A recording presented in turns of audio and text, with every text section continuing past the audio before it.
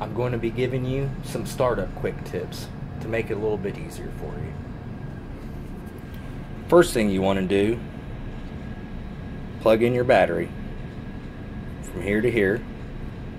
Second thing, turn on your controller. Yours will have a little slide switch down at the bottom. Once your controller is on, you push this little button here, hold it for 2 seconds, and then let off. 1, 2. If it's lit up green, you're good to go. Forward, reverse.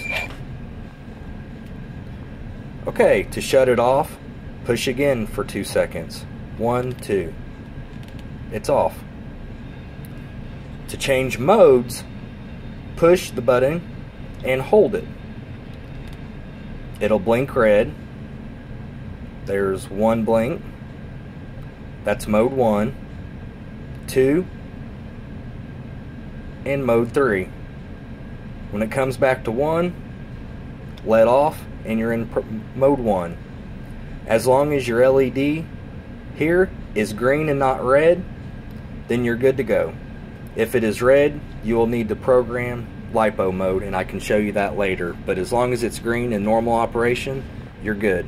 So push, shut off, push, turn on,